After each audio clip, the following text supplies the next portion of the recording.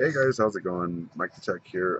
Today I'm going to show you how to create a Windows 10 media installation disk or USB drive um, from basically Windows 10. So all you have to do is go to this Microsoft link. It's an official link, no third-party software here. And I'll put that link in the description as well. And all you do is you go to Download Tool now. You click that, download it, goes to your desktop right here. So once you run it, you have to run it as an administrator. So double click on that and hit yes, run as administrator, because it's going to have to make some changes. It's going to load up.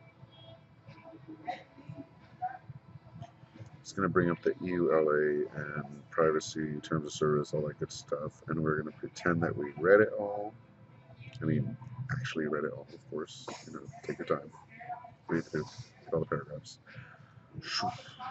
Accept.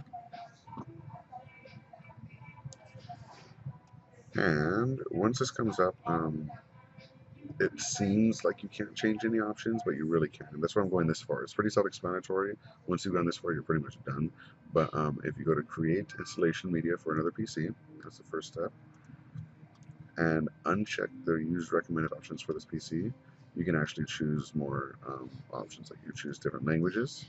You could choose Windows 10, Windows 10 Home, single license or language, or Windows 10 N, which is like the European version. It doesn't have like Windows Media Player, things like that. I would stick to Windows 10 or your recommended option. You can also choose 32 to 64-bit or both. If you have the space, go for both. If you know what you're working with, choose which one you want to do. So that's it. Once you hit next, you can choose to put it on a flash drive or create an ISO file to burn later.